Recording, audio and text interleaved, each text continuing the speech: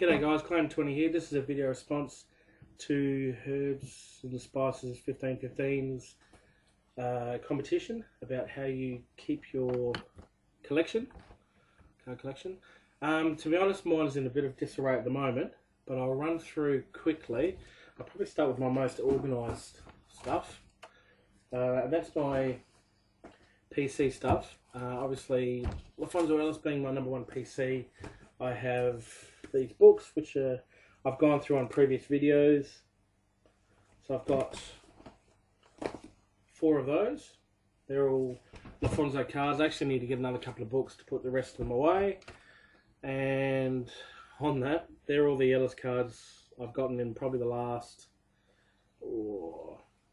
6 months. So all of those I need to get a book for, so I can have them in the book. I need to get some other books here for my Rodney Rogers stuff, which is still, once again, still the same as the Ellis. That's a lot of his early stuff, all of his college stuff. So that's where those 2 are. Also, pretty much anything that, if there's a spare box around the house, like this, I don't know what this is from, but it tends to get filled up with my stuff. So what are they called? By the letter.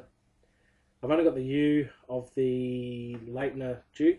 So if you have any of those, please let me know. Sorry, I'll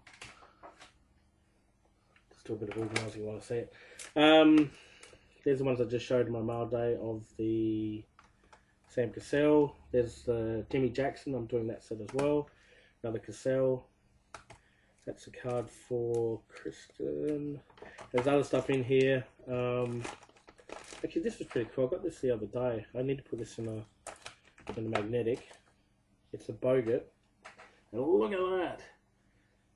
It's gold standard base. I probably shouldn't be showing off cards here, but anyway. The cool thing is, I hope I can get it. If you can't see that, where's the ball? Can't see that in the light. Damn. It's number 6. It's his jersey number, so that's pretty cool. So yeah. So all these type of boxes tend to get filled with my stuff. The last package I got from Nick. I got a heap of cases.